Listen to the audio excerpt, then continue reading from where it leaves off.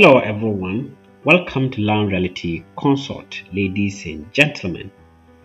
As part of my agenda of creating short videos on geospatial and environmental analysis, one of the subtopics that I'm going to create videos on is geospatial analysis. On this, I'm going to highlight on important geospatial analysis tools in Argis desktop. So let me take you through the overview of the geospatial analysis domain.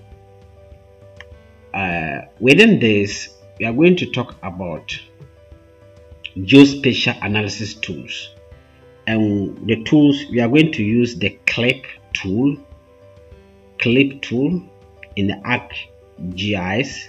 We are going to use the erase tools, and we are going to use identity tools. So I will show you practical steps involved in using these tools: click tool, erase tools, and identity tool.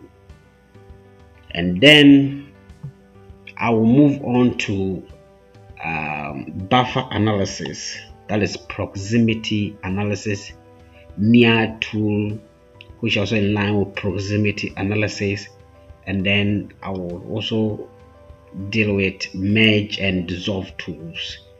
So I'm going to show you step-by-step processes of creating buffer zones using near tools, and then how to use merge and dissolve tools.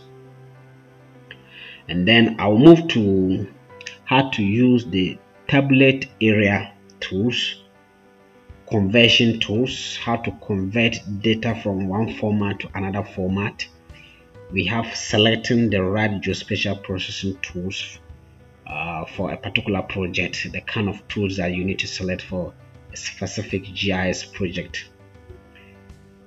Thank you very much for watching these videos, and keep on watching and subscribing to my channel.